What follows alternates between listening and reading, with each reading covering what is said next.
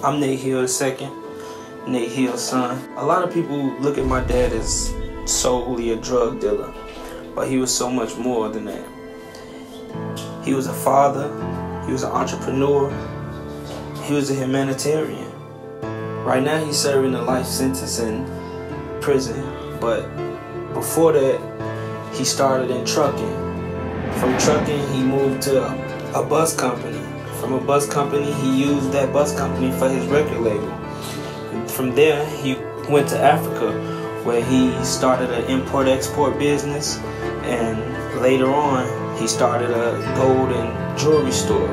But he was a very prominent and successful businessman while he was over in Africa, and he did a lot to help them while he was there.